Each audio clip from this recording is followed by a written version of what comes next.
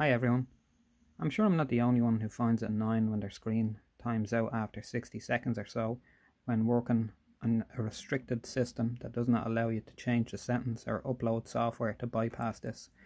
So I've come up with a simple free way to prevent this. You'll need an old analog watch like this.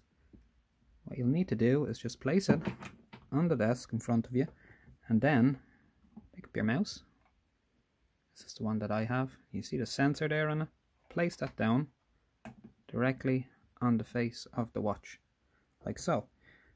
Now, what this will do is the movement of the second hand and the vibration is sufficient motion to prevent your screen from locking out. I hope you find this video useful. Thanks.